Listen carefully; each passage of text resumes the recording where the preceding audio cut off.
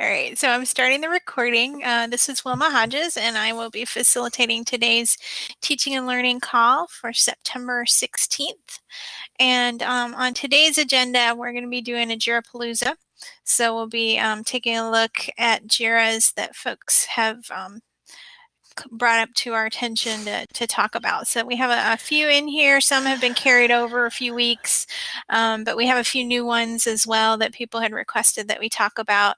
So if you have any additional ones that you want to go ahead and put into the Etherpad while we get going, feel free to add your items, and if we don't get to them today, we'll try to get to them at a future teaching and learning call. So I've placed the Etherpad link in the chat, so if you haven't already gone to that and signed in, please do.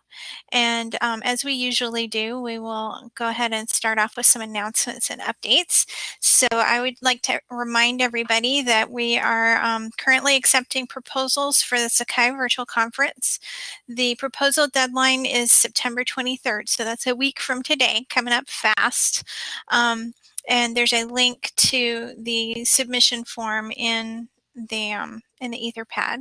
I'll also paste it into the, actually I'll paste the web address for the conference site into the chat.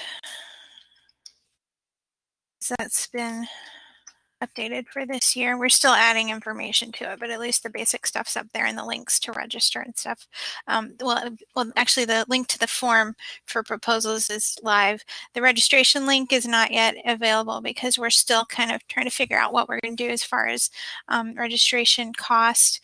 We want to have some low cost alternatives for people because we know that this year is kind of an anomaly when it comes to professional development budgets. So we're still working that out, but the call for proposals link is live off of the website there.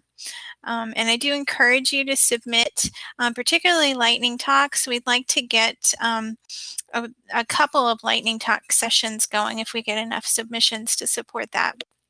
And what we might actually do is make one of the sessions later in the day sort of an unconferencey type of thing where people can sign up to the last minute, like we've done at Open Apereo when we have the live Open Apereo. We've done that, so we might try that at virtual conference. But first, I kind of want to see how many lightning talk submissions we get, and those are just short 5-minute presentations, and it's kind of low stakes because you don't have to fill a whole half hour or 45 minutes. It's just a 5-minute presentation on a topic, and it could be a teaser for another session, or it could be maybe an idea that you want to see if others are interested in and kind of get some momentum behind an idea. So anyway, all those are options, so please do put in your submissions this week. Any other announcements from anybody else? I had a question about the sort of the placement of these lightning talks with respect to other sessions. Since you said you could use one potentially to promote another session, I and Jen from ISU had submitted a proposal for a workshop session on accessibility and creating accessible content. And I was wondering if a lightning talk thing would be something we could use to promote that, or that already happens before those. Well, the schedule, which is subject to change, but the tentative schedule is to have a lightning session in the morning and then another one in the afternoon. So it kind of depends on when your presentation is, but you could potentially do it in the morning lightning talk as long as your presentation falls after that. But like I said, we're still kind of tweaking the schedule because actually I was talking to Martin, and LAMP has been doing these webinars on different topics, and it just so happens that their next date is the same day as the virtual conference, and so we were going to kind of combine forces a little bit and do his webinar as part of our event. So I'm having to shift the times around a little bit to accommodate that. So there may be some change to the overall schedule. But anyway, short answer is maybe. So we'll have to see where your presentation falls. Okay, I mean, I guess it would fall under the pre-conference workshops because it would be a workshop. Yeah, if it's more of a workshop, not a presentation, then I was planning to do those first thing, like at 9 a.m. So that would be before any lightning talks, unfortunately. Gotcha. Okay. Yeah. All right. Any other questions? Oh, one other thing to mention, and some of you may already be aware of this if you've seen it on the dev list or if you've attended any of the core calls, but we did have the code freeze recently. That happened last week, and that means that the code is kind of all the features that are intended for 21 should be in some form.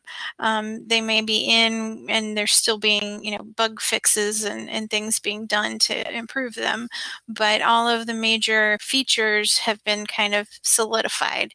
So so that's the code freeze has happened, and that puts us on a good track to really ramp up QA over the next couple months and hopefully get a release out before the end of the calendar year. That's the plan. So so we're still kind of on our good track to get that release out earlier than usual. So okay, so let's go ahead and start off with our Jirapalooza items. So we have a couple from Tiffany, and Tiffany, do you want to share your screen, or would you like me to share mine? Do you have a preference? I tend to have problems with Big Blue Button sharing screen, but I can try.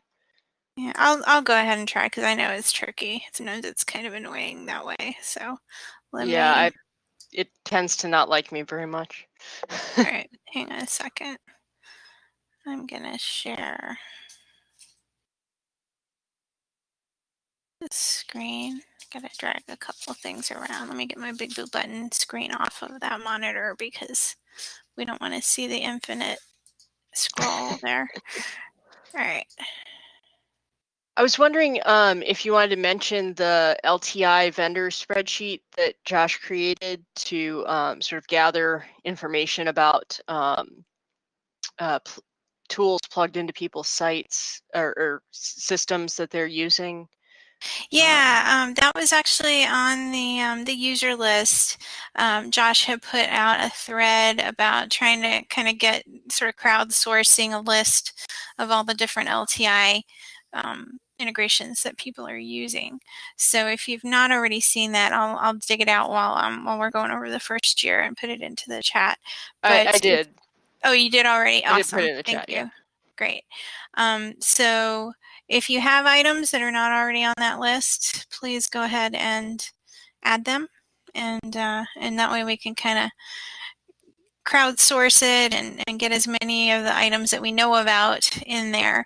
What we were going to try to be doing over the next, foreseeable future really is really reach out to a lot of the vendors that are doing LTI and make sure that they're knowledgeable about Sakai and do whatever we can to make sure that if they have a list of LMSs that they support, that Sakai is in that list on their promotional materials and websites, and making sure that any LTI 1.3 or LTI Advantage changes that are made, that they're aware of those and can leverage them. So it's basically kind of an outreach initiative that we're doing. And Dr. Chuck has been instrumental in that.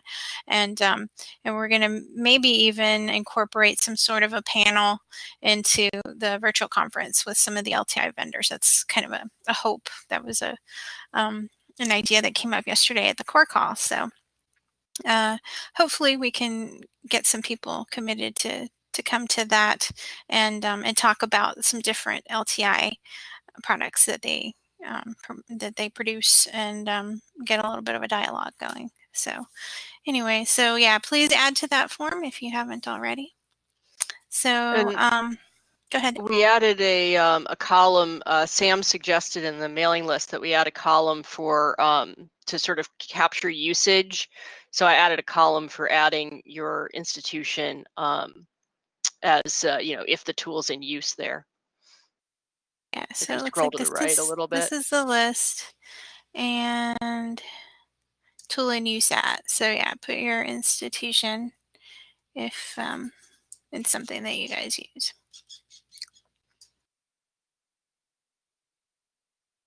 And there's quite a few of them on here, so.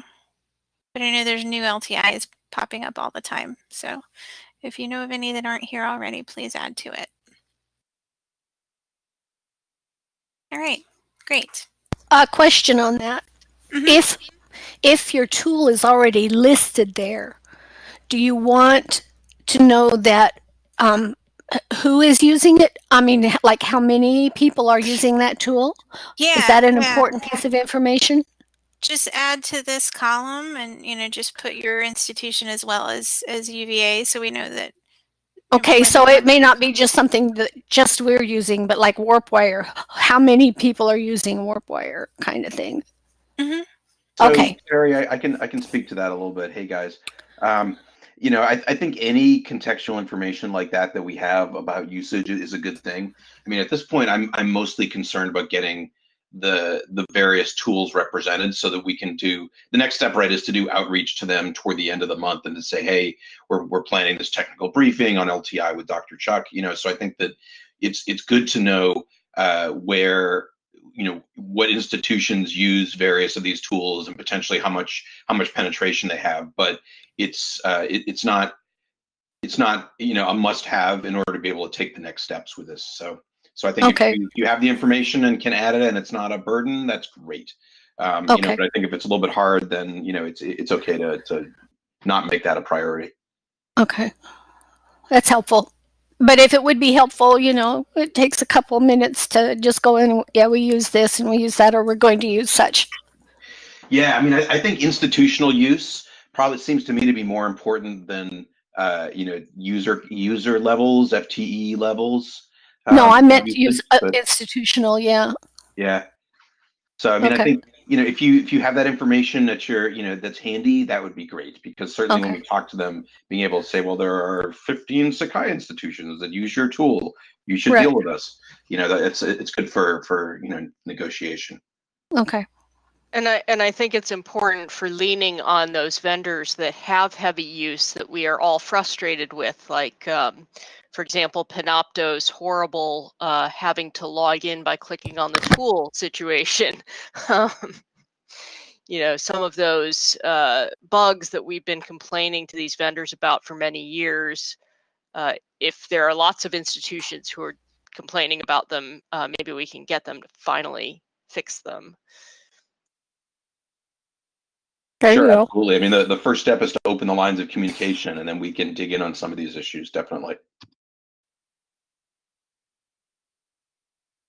Yeah, and feel free to use the notes column. I'm just glancing through a few of these. So if you had a particular experience or maybe one particular pain point that you want to note for people, feel free to add to the notes column and detail that information so that we kind of have it captured somewhere. All right, anything else on the LTI stuff before we go into Jirapalooza?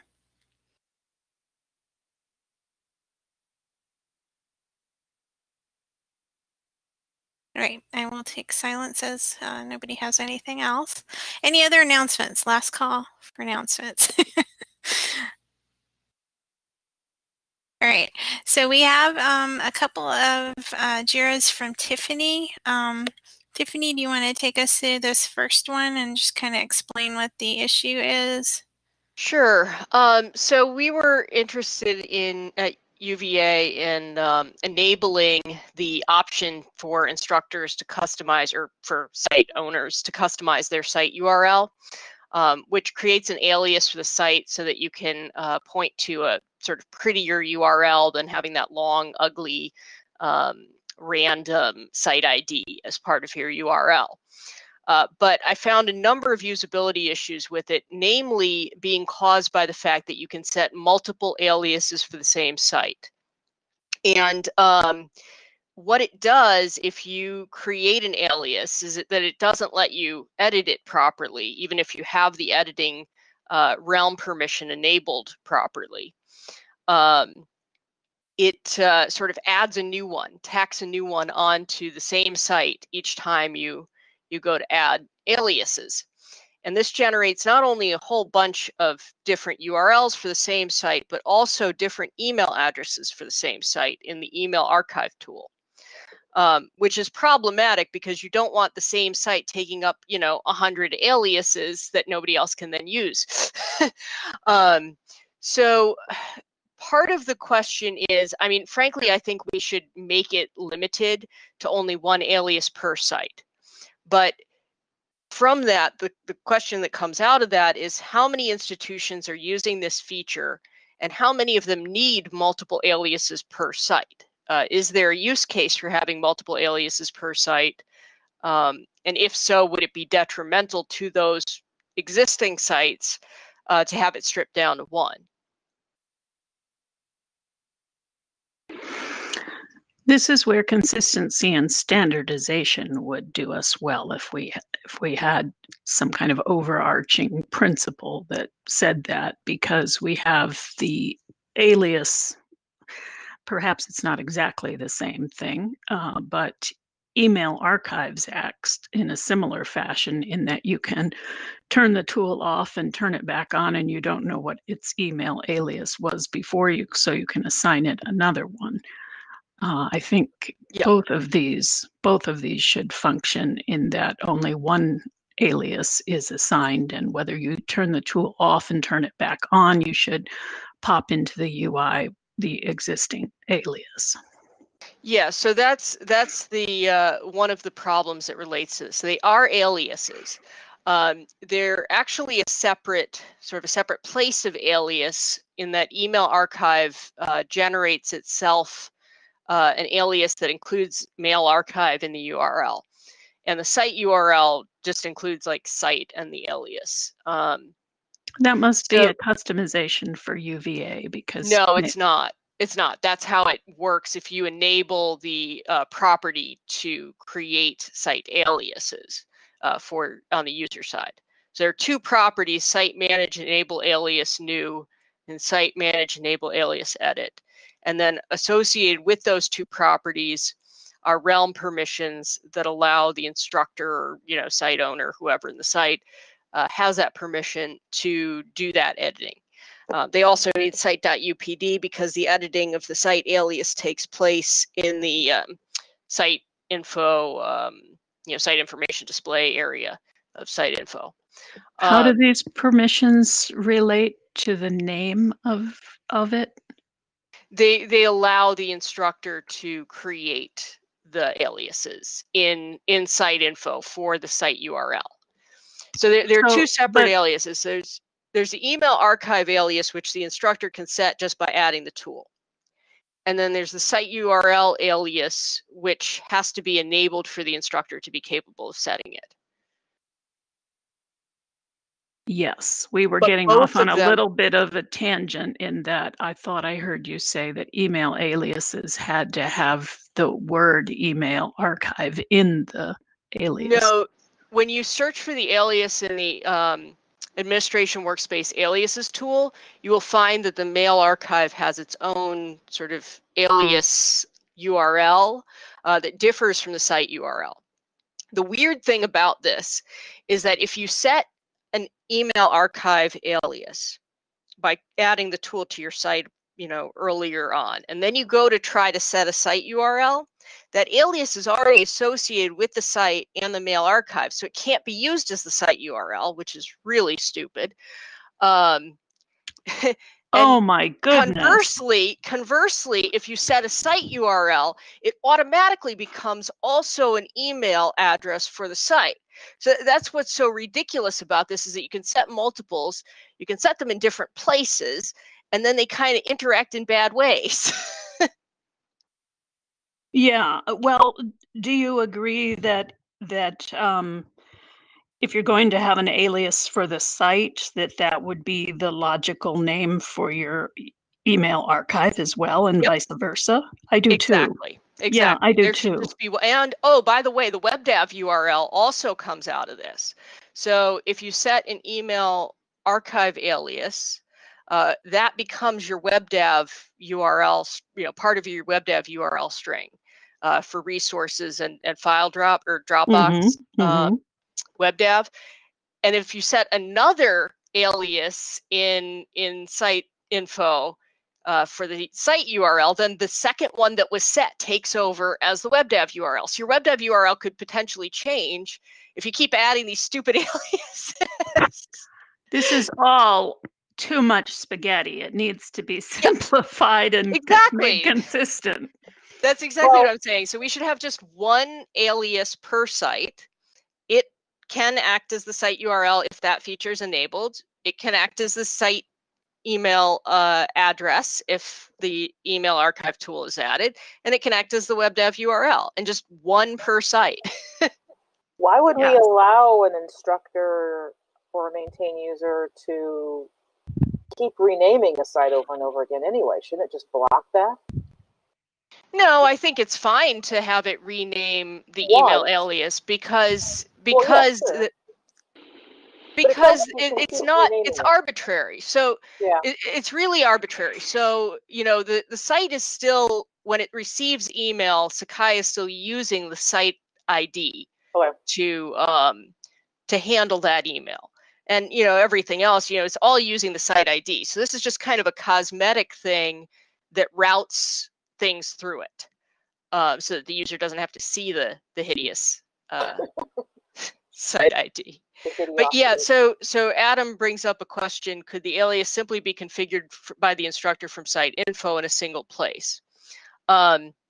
So the if the user has not set an alias in site info, then they should be able to set it for the email archive.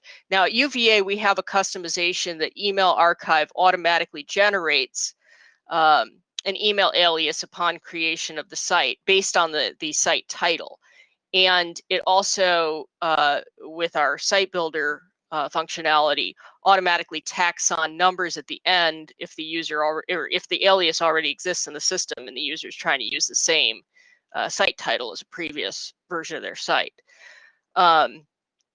So it's got a little bit smarter naming of that email alias URL, but it was in exploring the desire to turn this feature on for instructors to set a site URL that I discovered that it creates these multiple URLs and aliases, and I think that's not good. And so I wanted to sort of explore if other institutions feel a need for multiple aliases per site, you know, because in that case, maybe a property could be created to allow those couple of institutions who like having multiple aliases per site to, you know, continue to do that. But largely, I think we need to strip it down to a single alias per site, and then wherever you edit it, whether you edit it in site info or you edit it in email archive, that alias is changed in both places, or all three places, I guess, because WebDAV, site info, you know, site URL, and email alias.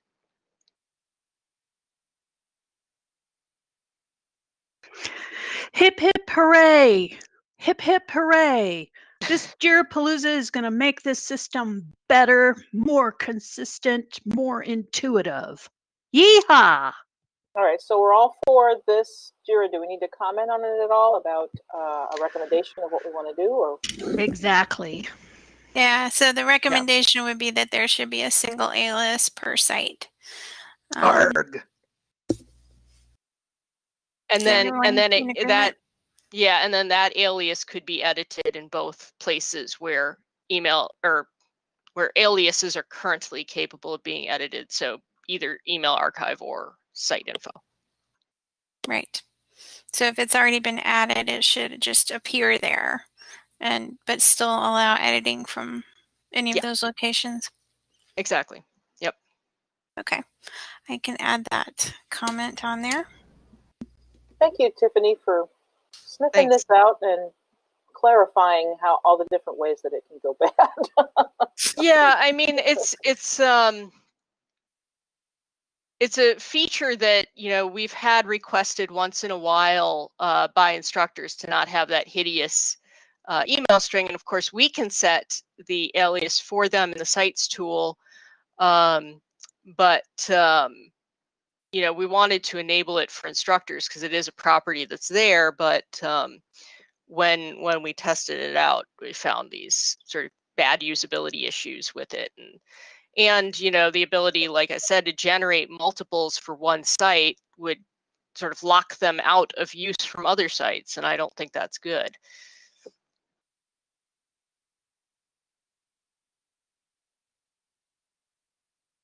Cool. Okay, so I'm commenting on this. Actually, let me take it to another screen so you guys don't have to watch me type. We can go ahead and start on the second one in the list if you guys want to go over that one. That's another one of Tiffany's. So if you'd like to explain it for us. Yeah, so this is something that came out of our experience with adding the GradeScope LTI in our system.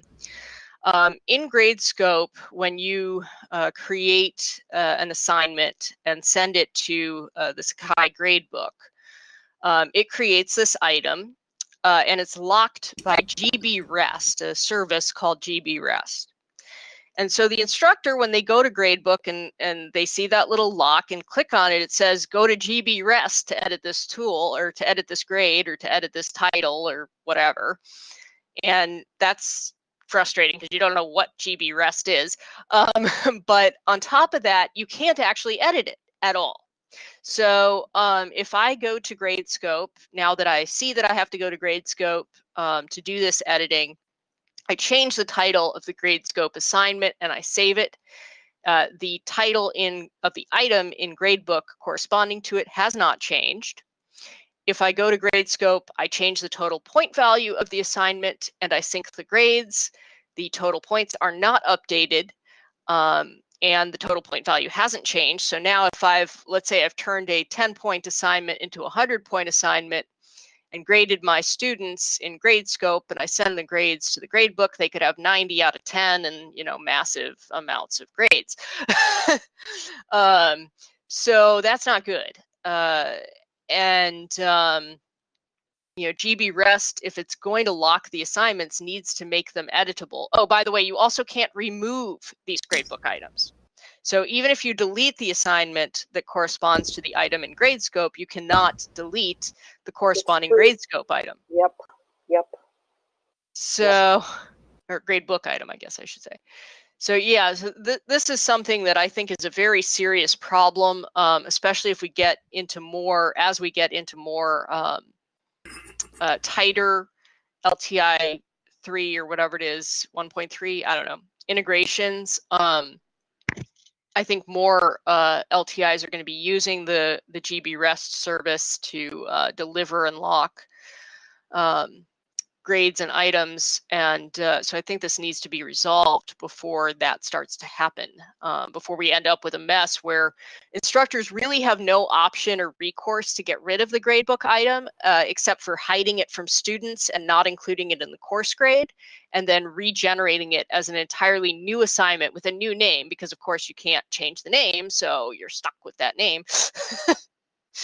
Yeah. So it's just a really bad situation unless you have a developer go in and forcibly delete it. Well, what it'll do if you don't change the name coming from GradeScope is it sends over the item, but then it adds some alphanumeric something or other to the end of it, so it's got this really weird suffix to the name. Oh, so I was not aware of that. Yeah. Well, it's a little different from that. I just handled a ticket with this the other day, but the cool thing is that this is an example of GradeScope working with us to have this fixed, and I will go ahead and put this message that I received in here. GradeScope's plan for fixing it is they're actively working on LTI 1.3, and they're hoping that the new features of 1.3 will sufficiently replace the use of the Sakai GBRest API. So that's good news coming. And I will put that in the Jira so that it looks like Dr. Did you assign it to Dr. Chuck, Tiffany, or did he? It's an automatic assignment because it's a LTI component. Oh, sure, sure. So Okay. once somebody puts an accessibility component, it comes to me. Once somebody puts a LTI component, it goes to him. Yeah, I'll paste that in because they probably could use some help from him. So I just added Karen Ling is the software engineer for Gradescope who was responding to the Laura's colleague, Kale Kanzuski. So there you go. All right, another one. Huge. Great. Another one down. Yeah, I think this one is potentially a problem for other LTIs as well. I agree. You know, even if Gradescope is working to fix it on their particular side, I feel like it's an important consideration to work on for other potential providers. And everyone who agrees with us, vote for this JIRA. Rah! So Laura, were you going to comment at the bottom of this one? I put the TL reviewed label on it just so we know we talked about it. Oh, okay. You put the TL reviewed, right? Yep, I see it. Yeah. But if you could add a comment kind of summarizing. Will do. Great. Thank you. All right. Anything else on this one? All right. Moving on. So our next one in the list is one that Michael Green had asked for us to talk about. I don't see him on the call today. I think this one came up at the tail end of the core call yesterday, and it was about the color contrast in Become User. There's a color change that happens in the banner when you become user, and I actually created this JIRA a few months back because I went in there and I looked at the Become User, and I thought that the contrast here was pretty bad between the blue and the green. So I didn't flag it as accessibility because it was just the image that was bad contrast. But I put it in there as, hey, maybe we could use a different color. So I guess Michael had applied a different color. He put a purple on it. But then in talking about it a little bit more, people started saying, well, you know, maybe color contrast isn't sufficient to indicate that kind of change. And because if it's, you know, if the admin user has difficulties with color, it's not really going to signal to them anything that they're using Become User. And also Tiffany pointed out that sometimes she uses it to display how things should look for support. So in revisiting, go ahead. Did you want to add? So I actually thought this was a bug in the nightly servers when I became user. I didn't realize that it was a result of Become User. I thought it was a horrible bug that it was changing the color of the banner and just being ugly. Yeah, I found it kind of ugly myself. So I'll go to the trouble to log out and log back in as someone just so I don't have to look at the green. Yeah, I was not aware that that was being caused by anything in particular. I just thought it was a bug that, you know, users had a different color banner than admin. But we at UVA, when we use Become User, we use it a lot for screenshots to show users what they should be seeing. And I think it'll be a big problem if the banner is changing colors, you know, at all when we want to use it for that, or if it displays anything else on the screen visually for admins than users. I think that's bad because we don't want to tell users we've become them. You know, I mean, I think that it should be adequate.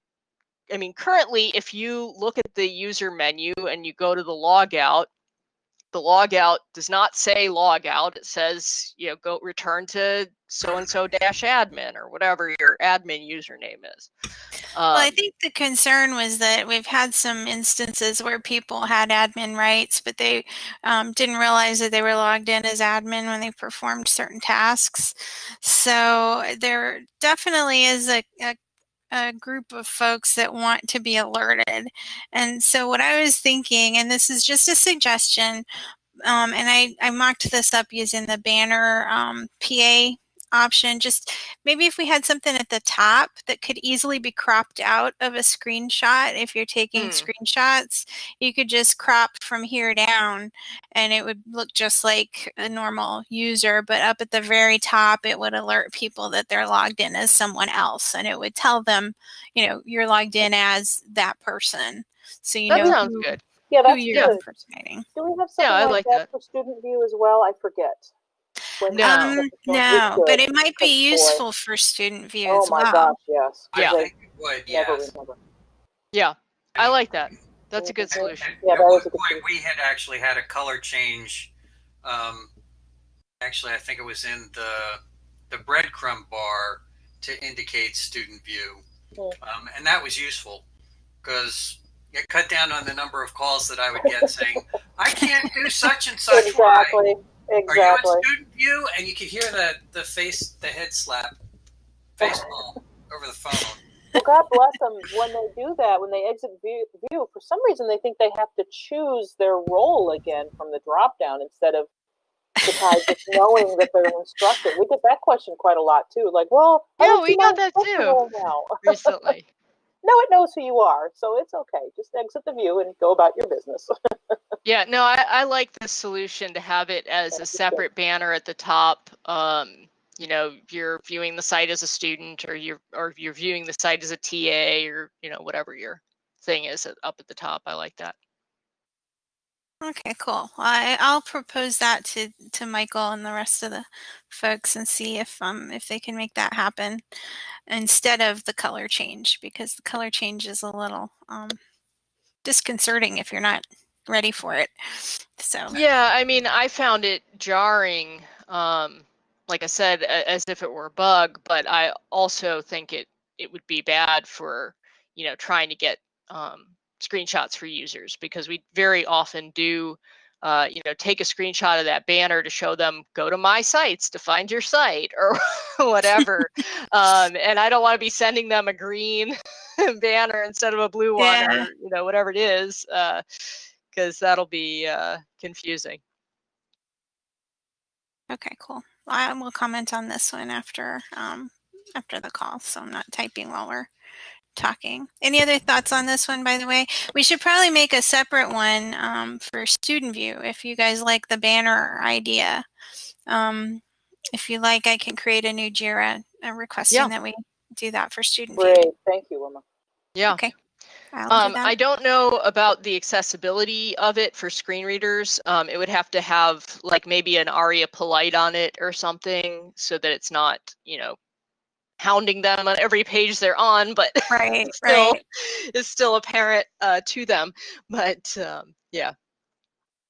Okay, cool. I'll get that done after the call. All right, so let's see, what's our next item? Teams integration.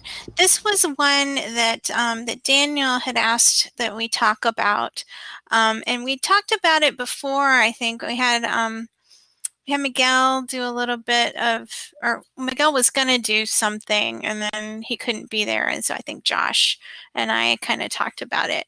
But basically, he wanted to get more feedback from the teaching and learning group to see if there's interest in a Teams integration. And we're bringing it up again just to kind of test the waters again and see if there's interest. So of the folks here, who would be interested in a Teams integration? I think UVA would. We've just now had several classes sort of piloting using Teams, and right now they all have on their Sakai sites telling the students to go to Teams instead of Sakai. So. Okay, so UVA would be interested. Anybody else? We might potentially be interested as well. Okay. Exactly what it did. We all actually also have some. We also have some faculty piloting, at least using Teams in some fashion in association with their courses this semester. Okay. Providence College might be interested as well. We're under somewhat of an institutional push to evangelize Teams, even though I feel Zoom is a far superior tool. But I am going to be on the Microsoft Fast Track meeting in order to create Teams sites using our SIS data the same way that we do for Sakai. So we do use Zoom as well, more heavily, of course, than Teams. But I think there's some appeal in Teams for collaborative Microsoft stuff that people are using. They may use it more like Slack or something like that than using Zoom, which they may use in addition to Teams for their classes. Right. Okay, and it looks like Duke did a little bit of testing around it, so I'll go ahead and add Duke to the list. So I have UVA, ILSTU, Providence. Was there anybody I missed? Okay, I just made some notes in our Etherpad. I'll relay that information to Daniel to see if he wants any more follow-up on that. But personally, I think it would be good to have, just because a lot of other LMSs have it, and so it keeps parity on that level with some of these different platforms. There are a lot of Microsoft schools out there, so it's nice to have it as an option at least. Okay, so I will mark that as reviewed. All right, so the next one on our list is allow users greater control over attachments. So this is another one of Tiffany's. You want to acquaint us with this issue? Sure. So in a number of tools, this applies to email archive, tests and quizzes, announcements. I'm trying to think of some others. Potentially in assignments, I'm not entirely sure there. Instructors and students or students can upload attachments for various purposes. And those attachments go into a magical area that the instructor cannot see in content that lives within the tool somewhere in its attachments area. And it can't be deleted by the user. So that file is kind of hanging around, and if the instructor sends an email to their course site, ARG, magical and mysterious and totally obfuscated, Laura says. So it goes into this attachments area, and let's say the instructor inadvertently sends something via email to their site that they do not want to send to their site, and they realize it immediately. So because email archive, when it sends an email, is not actually sending the attachment to the users, it's sending a link to the attachment to the users. The instructor thinks they can delete that email from the archive and the attachment's gone. And that seems like a very logical decision. But the attachment does not get cleaned out. It hangs out in the system. So students can still access it, even though the instructor has, theoretically deleted it. And the link is still active. So that's a problem, because the only way for the instructor to turn it off is to turn off all student access to all content in the site, i.e. resources in every tool and attachments in every tool. So they actually have to write to support and have a developer remove this offending attachment. And similarly for a quiz, if you have deleted, you want to delete an attachment from it, the attachment is still potentially somewhere in the system. So that's not very nice. And so, and the same thing for students. So if a student uploads, an attachment to like a forum or something like that, it may hang around even after the attachment has been removed from that post theoretically. I don't. And so, Yeah. I think we could get more votes for this issue if we changed the language on it to be more one of a difficulty with intuition and workflow and training.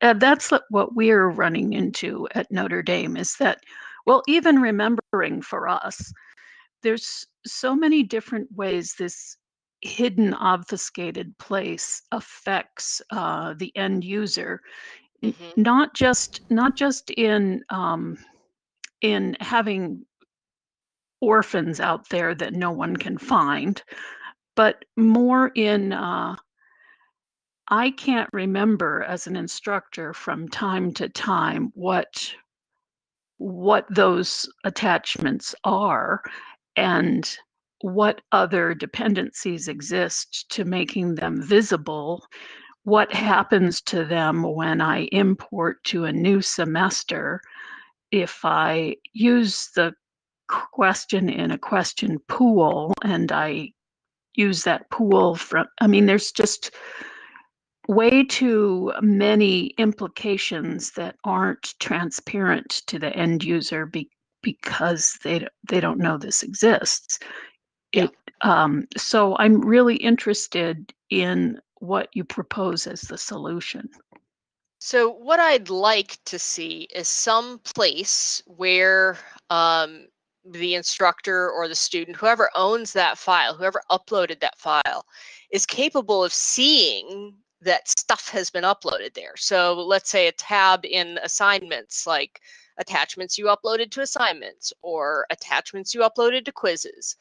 And then the user can go in there and, assuming it's something that the instructor has allowed removal of when it comes to students, they can go in there and remove it. What about a model that we may have a model already? What about the way through the interface you add a style sheet to lessons and then it automatically creates that hidden folder for you? Well, it doesn't create a hidden folder. It creates a folder in resources when you upload stuff to lessons. That folder is visible by default. No, not visible to students, though. Yeah, it's visible to students unless the instructor goes in there and edits its property and make it. Oh, I thought it was hidden. Visible. I don't know why I thought it was hidden. No, it just populates resources with folders. All of lessons, when you upload something via lessons, populates resources with a bunch of folders. Which brings another question of people not attaching things in assignments or tests and quizzes or whatever without first uploading it to resources. Well, because they shouldn't be uploading it to resources. Well, no, actually, they should. No, they should. No, I think they should not be uploading an attachment to resources that lives in a test, because I don't want my students to be able to access that until they're taking the test. Well, but if you're not making those, right, you're going to hide it. So search doesn't obey. If you make the folder hidden but contents visible, search does not care about that and will reveal it to students. Well, search should care. It should care, but it doesn't. Well, let's fix that's that a different while issue. We're at it. That is a different issue. But that too while we're at it. But it's hard to have, to track down all of the documents that are in all of these other places for it not to be centralized in resources. You can lose track of an attachment or whatever anywhere. So I don't think it's beneficial to force a file to be uploaded to resources, because, for example, when we're talking about question pools, the question pool handling of attachments is actually quite excellent now, whereas we used to have a ton of problems with it. So now when you upload an attachment to a question pool, it's living in the attachments area of the question pools, and you can access it properly from other sites where you're an instructor and have access to those pools and can import those questions into tests cleanly. So actually, I would encourage now that many of those problems have been fixed, instructors to attach files to things in question pools so that they can be imported without issue to new sites. I'm finding that things get lost when they're not in resources. That because it seems a lot of times that I'm finding lately anyway that when somebody doesn't have something in resources, it gets lost in iteration. Terry, I'm sympathetic to what you're saying, but in the JIRA, Tiffany raises a point where imports to tests and quizzes imports images to attachments. So if you import IMS QTI and that IMS QTI has an image, the import to Samigo isn't going to put those images in resources, it's going to put it in tests and quizzes. So getting back to Tiffany's initial JIRA, I'm sympathetic in trying to provide an interface to faculty in order to give them greater control over this mysterious area that's not exposed in the same way that resources is. But my concern if we do this is with great power comes great responsibility. I'm fearful that faculty may inadvertently delete an image which was uploaded to tests and quizzes, and then when students do an administration, they wonder why they can't see a picture. That's a good point, and maybe they should be locked, right? So maybe in this magical attachments area, if we can expose it to users, we could also have a lock on those items that are currently occupying positions in quizzes or assignments, and then have a link pointing directly from that sort of attachments tool to jump over to that thing. Now, if you currently upload an attachment in resources and then attach it to a quiz, it's actually creating a copy of that file in the quiz. You're attaching a copy, not attaching the original.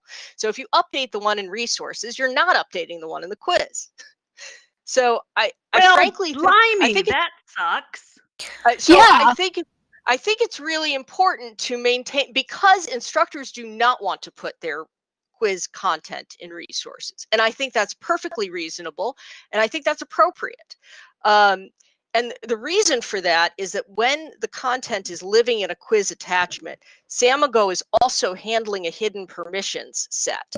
So if the attachment link is if a student attempts to access the attachment link from Samigo when the quiz is closed and no feedback is released to the student, then that link won't work. But it will work if you have it in a folder in resources that's hidden but allows access to contents.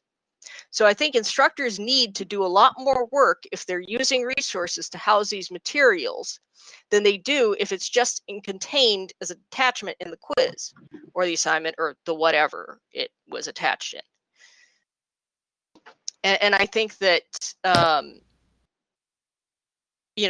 no, actually, David, does not have only to do with its Samigo attachments. Anytime you attach a file that is living in resources to an attachment area of a tool, you will see that the link says make a copy of this attachment. It does not say attach this file link. Right, so but if I go through and I replace a file inside of resources that I'm actually using in a lessons area, is it making a copy in the lessons area as well as replacing the copy that I've told it to replace? So I have lessons is different from announcements. And then after they go through and they update their syllabus, they just replace the file in resources. That is a really good time saver. So I don't have to go through and hunt it down in the lessons area where it's used.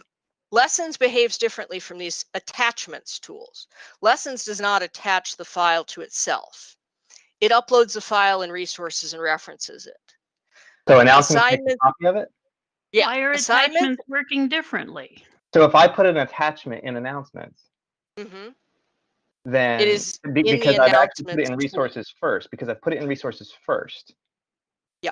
Then when I make the announcement and point to that attachment, it actually makes a copy of it? Yeah, so if you look at the link when you're creating that attachment, if you go to the attachments area in any of those tools and use that kind of file picker attacher thing, that link in that attachment UI actually says make a copy. It doesn't say, link this attachment. That's a problem. Lessons behaves differently. Yeah, but that's a problem with the way that the attachment works. The attachment should be linking to whatever your resource is. No, if a student has it in their home site's My Resources and they do it to an assignment, the instructor would never be able to access it unless the student makes it public. So I think it's appropriate to use it as an attachment copy. Yeah, I agree.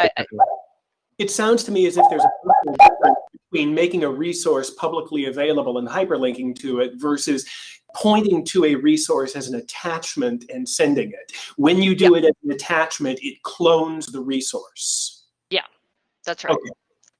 Yeah, and so I think it's appropriate in some of these cases for that attachment to live within the tool's own content area because of access that you want to restrict, right? You want your assignment links to only be active once the assignment's active. You want your quiz content to only be accessible when the student's taking the quiz or reviewing the feedback, assuming you've made that feedback available. So I think it's appropriate to, and also especially for email, like it's not right if you delete the email from the archive that the attachment isn't gone. That needs to be cleaned out. You know, I agree that people would have. We had issues with this sort of an attachment issue when we had the modules tool way long ago. Faculty would go through and attach things to the tool, and you couldn't ever get access to them by reference in another tool area because they were subsumed in the other tool's database. Yeah. Well, I worry about having too many different containers for files. I think just from a cognitive load perspective, people are going to get really confused about where the file lives. I mean, right now there's no confusion because they can't get to them. They're just invisible. They're in this mystery place. But I think if each tool has its own container of files, that's going to present a UI issue. Well, I mean, already it does have its own container of files, but you know, maybe it should just clean them out when they're deleted properly. You know, it's right now it's not cleaning them out. I think we're out of time, unfortunately. I don't think we've solved this one, so I propose that we put this same one on for next time and talk about it a little bit more and kind of work through some potential solutions, because I think it's definitely a problem that needs to be addressed, but I don't think we have time to do it in today's meeting. It's a good idea. We need to talk about it a little more. Yeah, so I'll carry this one over for our next time. And incidentally, our next 2 meetings are open. We don't have anyone scheduled. So if anybody has something that they would like to present on, or there a particular topic they'd like to hear about, let me know, and I'll be happy to either add you to the schedule or see if I can find somebody to present on your preferred topic. So.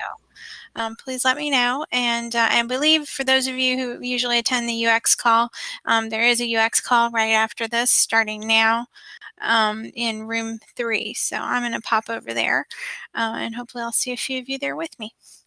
Take care, guys. Have a great day. You too. Bye.